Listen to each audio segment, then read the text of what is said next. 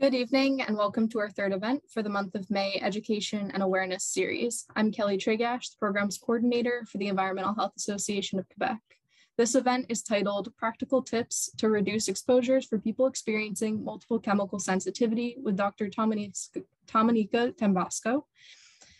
This is a webinar, so you're automatically muted and your camera is off. If you have any questions, please send them using the chat to the hosts and panelists. Your questions will be answered at the end of the presentation. All our events for this month are dedicated to the memory of Dr. Lynn Marshall. In the days to come, we'll be sharing more information with you via email about the availability of the 3 presentations for the month of May on our website, including today's presentation. Dr. Lynn Marshall has had a tremendously successful career as a physician, spanning over 55 years, working in comprehensive family medicine, occupational medicine, environmental medicine, general practice, psychotherapy/hypnotherapy, and epidemiological research. She was the recipient of numerous awards in environmental medicine, and Lynn was an advisor to ASEQ-EHAQ, where she provided her knowledge, expertise, and support to help build the association to the organization that it is today. We will now have a moment of silence in her memory.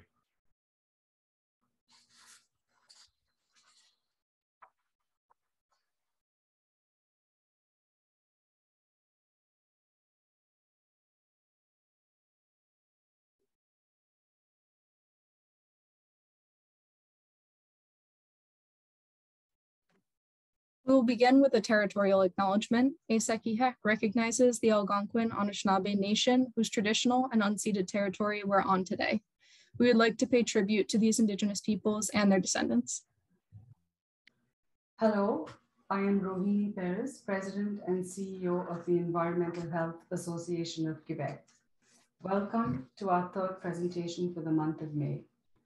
The presentation is titled Practical Tips to Reduce Exposures for People Experiencing Multiple Chemical Sensitivity by Dr. Domenica Tambasco. Dr. Tambasco is a fellow of the College of Family Physicians of Canada and has been practicing family medicine since 2004. Since 2016, she has been a consulting physician at the Environmental Health Clinic at Women's College Hospital, where she integrates her knowledge about environmental impacts on human health to help her patients. Dr. Tambasco completed her diploma in occupational environmental health at McMaster University in 2010 and continues to expand her knowledge through numerous related courses. She completed her graduate degree at the Institute of Medical Sciences with a collaborative specialization in environmental health and musculoskeletal health. Dr. Tambasco is dedicated to teaching in the health professions and has been a lecturer in the Department of Family and Community Medicine at the University of Toronto since 2012, as well as the Department of Pharmacology and Toxicology since 2018. She has also received several awards for her dedication to educational scholarship. In her spare time, she has organized 6 successful fundraising events for various non-governmental organizations, including CAPE and Doctors Without Borders. Dr. Tambasco's most recent endeavor is to explore the connections between common toxicants and health effects, with a special interest in multiple chemical sensitivities. A work in progress is her creation of an educational resource for medical professionals to provide tools for the assessment, prevention, and treatment of environmentally linked illnesses. I now present to you Dr. Domenica Tambasco, slide 1. Thank you. Good day. And special thank you to ASEQ for inviting me to speak today. My name is Domenica Tambasco. I'm a physician at the Environmental Health Clinic at Women's College Hospital in Toronto. Today, I will be speaking to you about strategies to reduce exposures to common chemical triggers for people experiencing multiple chemical sensitivity. In this presentation, we will review some practical tips to prepare for, prevent, mitigate, or manage exposures to commonly encountered triggers by people living with multiple chemical sensitivities.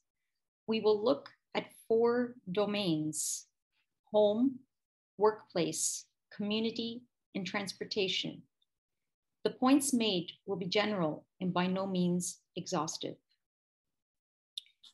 As a memory aid, I use mnemonics, such as the 4 Ps for commonly encountered toxicants, triggering MCS, and the 4 Is for routes of exposure.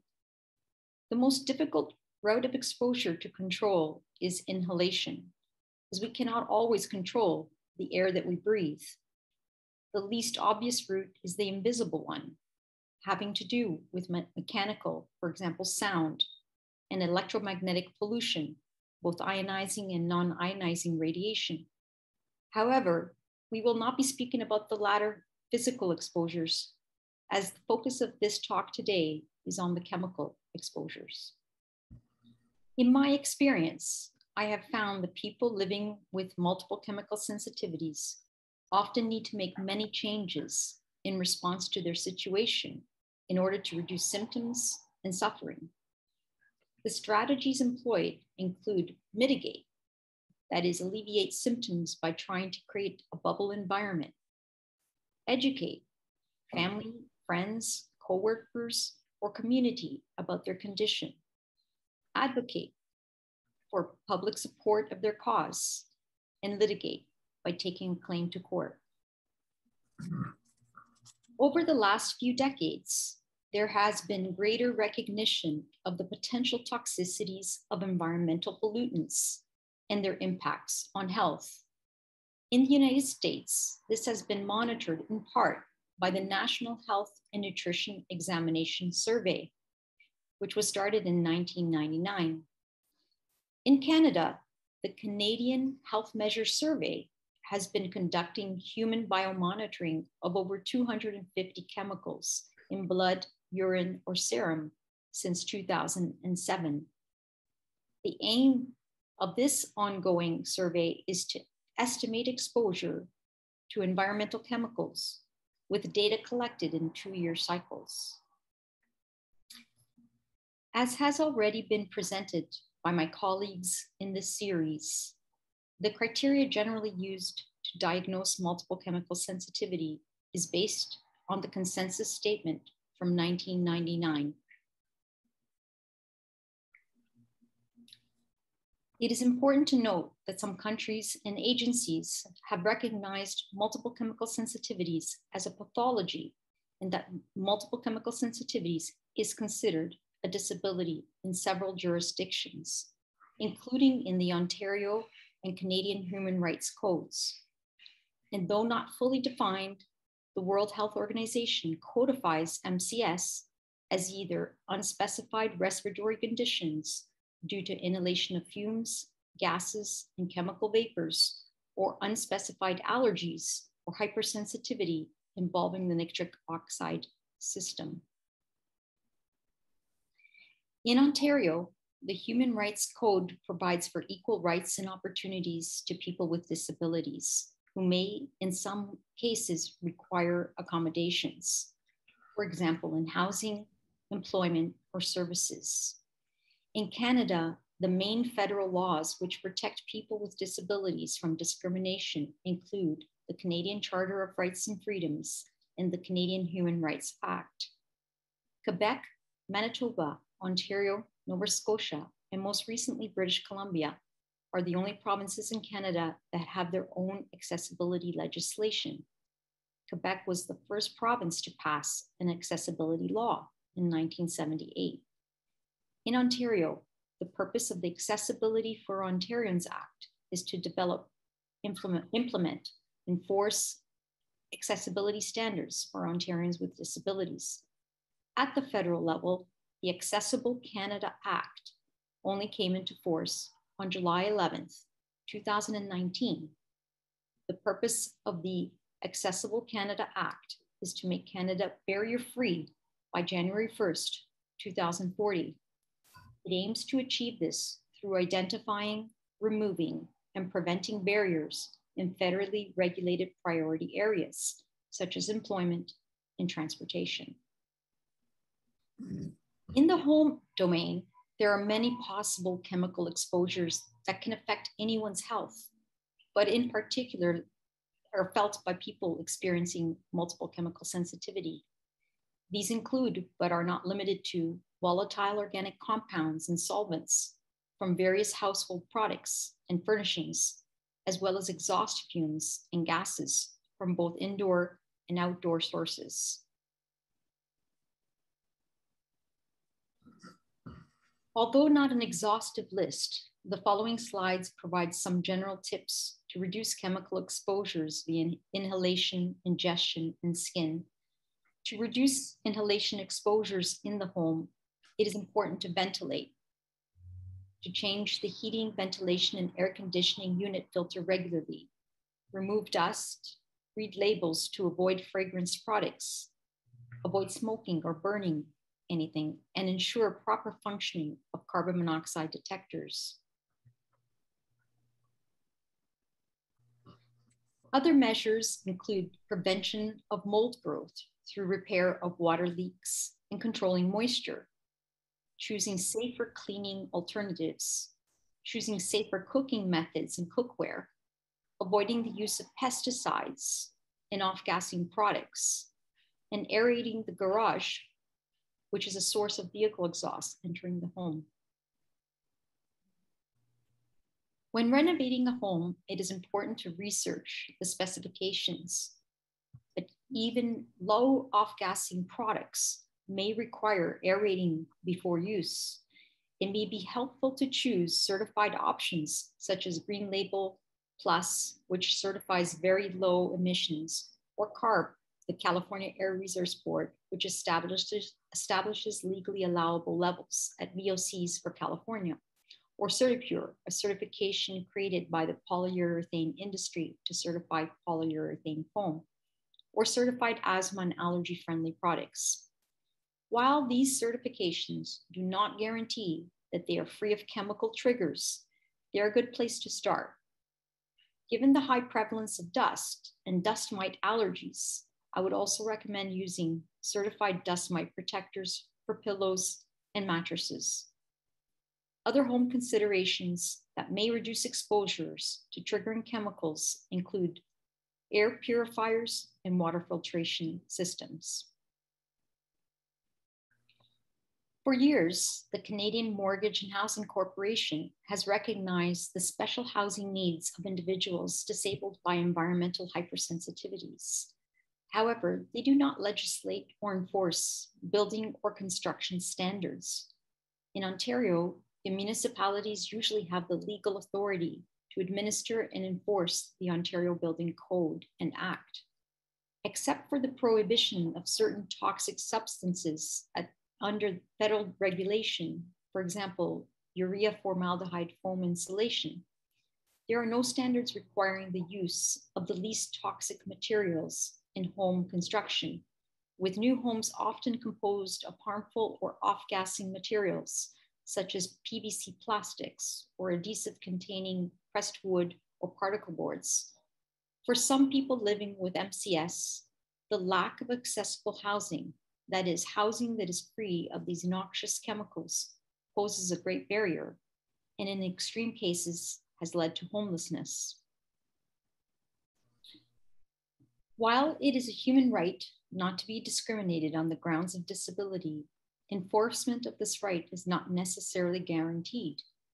In one instance, a legal action was undertaken at the federal level for human rights discrimination.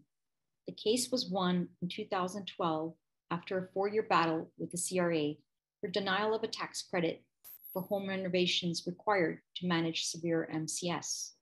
With the help of Eco-Justice and Arch Disability Law Center, a settlement was made. In the workplace, common exposures often affecting people with MCS include fragrance products, plug-in or other air fresheners, cleaning chemicals, disinfectants, or sanitization products, off-gassing equipment or furnishings, poor air quality due to the ventilation system, renovation fumes, manufacturing or industrial processes, construction dusts or chemicals, and pesticides, among others. A detailed work exposure history will help identify the specific areas of concern in the workplace. Workplace Hazardous Materials Information System, WIMS, is a Canada-wide law to ensure that chemicals and hazardous substances are handled safely through labeling, material safety data sheets, and worker training. All workers have the right to investigations into the workplace chemical safety when a concern arises. In the next slide, we will see how occupational asthma is managed in the workplace. The Canadian Centre for Occupational Health and Safety recognizes the effects of chemical exposures in the workplace, such as sensitizer-induced asthma and irritant-induced asthma, also called reactive airway dysfunction syndrome. The latter is triggered by chemicals such as chlorine, ammonia, or smoke, among other irritants. Like work-related asthma, MCS should be considered in a worker experiencing organ system effects, from respiratory to neurological, linked or made worse by workplace chemical exposures. For people with multiple chemical sensitivities, workplace accommodations can include removing the trigger chemicals, choosing safer alternatives, working from home, and improving ventilation and air filtration. For some accommodations, the employer and the union may require documentation, generally in the form of a medical letter stating the functional impairments triggered by exposures and the necessity to accommodate. A better approach is the implementation of appropriate policies, such as fragrance-free policy in the workplace, as has been implemented in some hospitals. In this slide, we have an example of a scent-free policy in the workplace, taken from the Canadian Centre for Occupational Health and Safety website. If your employer is not familiar, you can share this with them and with your union or health and safety officer. There are multiple sources of pollution in the community, which can cause harmful health effects in anyone. However, MCS sufferers tend to feel these effects at lower levels. They are like the proverbial canaries in the coal mine. Examples of chemical exposures in the community are emissions from vehicles, industry, sewage plants, dumping sites, gas or diesel-powered landscape equipment, pesticides, and smoke. A common and increasing problem in some buildings, including in schools, is mold due to high moisture or water leaks.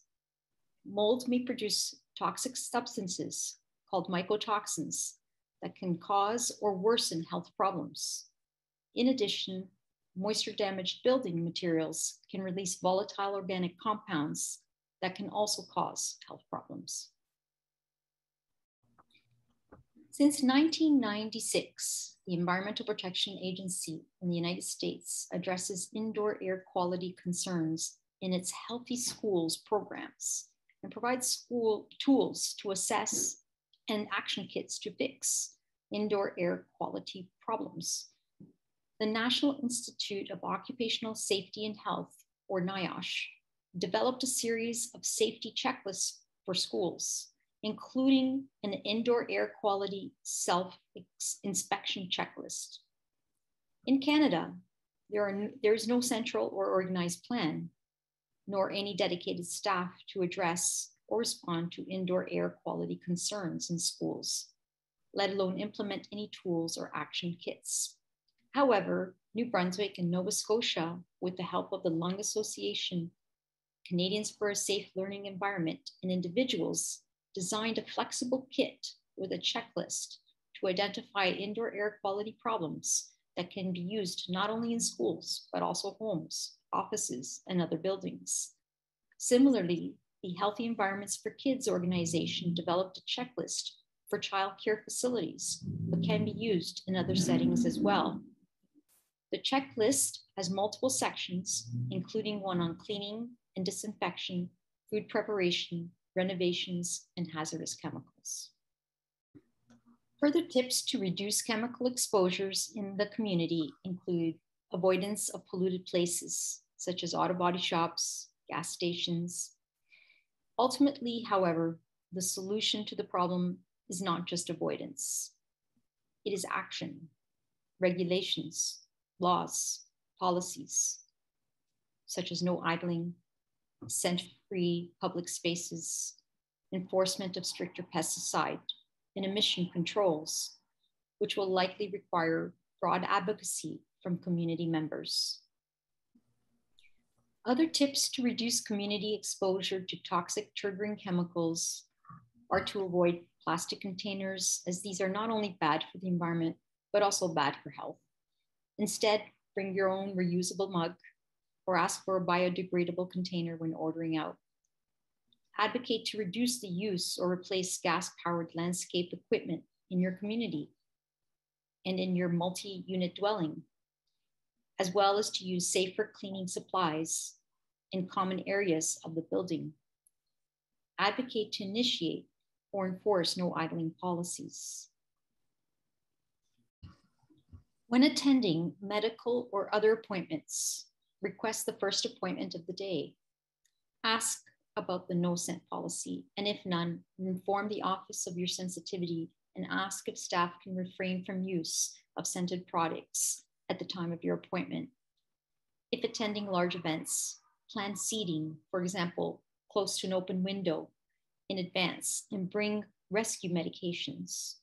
Request that accompanying family and or friends refrain from wearing scented products when they're with you. Spend more time in nature or in places with better air quality, such as parks and trails, away from vehicles and traffic. Monitor the air quality and schedule your outdoor activities when the ozone levels are lowest, which is usually in the morning. If available, attend outdoor farmers markets for fresh organic produce or consider bulk home delivery. If booking a hotel, contact them in advance to ask about smoke and scent-free floors or rooms. Inform the hotel of your chemical sensitivity and the measures that will help. For example, not spraying the room with air freshener. Choose places that can accommodate. Finally, we will discuss the transportation domain, which encompasses air, train, bus, and car travel. Air pollutants arising from the combustion of fossil fuels include oxides of sulfur and nitrogen, ozone, benzene, carbon monoxide, among other toxicants. Although anyone could suffer the ill effects of these pollutants, people with MCS are particularly affected and at lower levels than tolerated by others. Thus, it is important to reduce these exposures as much as possible.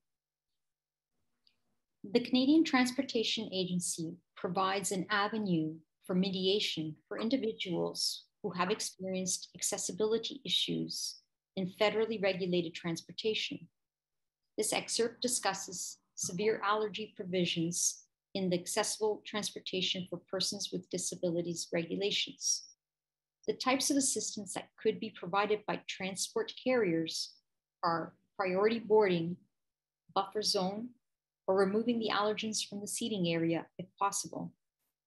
Those suffering from severe allergies would need to provide medical documentation and inform the carrier in advance of the accommodations needed. Although MCS is not an allergy, sufferers with severe symptoms should also be accommodated as it is a recognized disability in the Human Rights Code, which takes precedence over this guide. It is the aim of the new Accessible Canada Act to remove barriers to accessibility by 2040. However, there is of yet no mechanism in place to enforce violations, except for individuals to engage in a judicial or quasi-judicial system.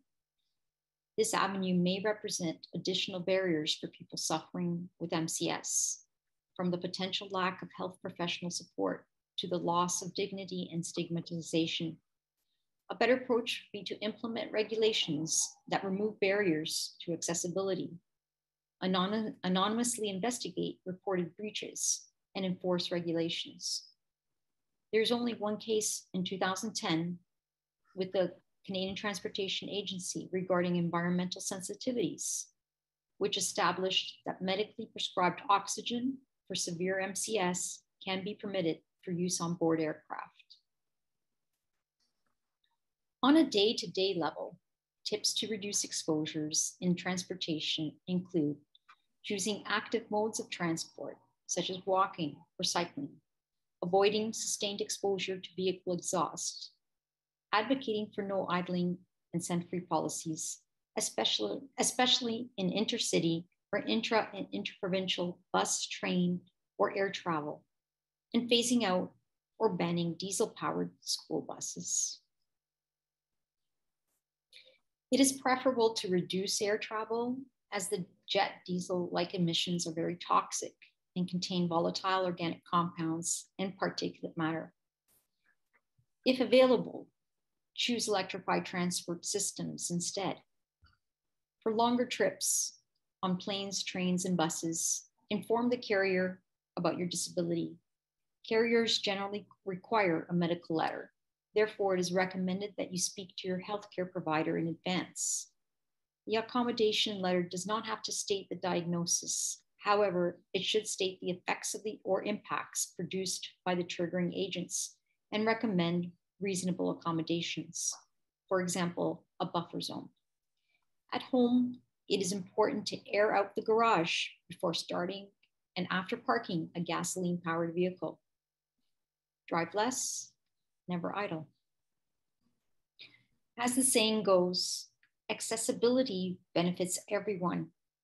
Reducing the toxic chemicals in our home, workplace, community, and transportation not only make these environments more accessible to people living with MCS, but also make it more livable for everyone in the long term. Here are my references for this talk. Again, I would like to thank ASEQ for putting together this educational series on multiple chemical sensitivity and welcome any questions. Thank you.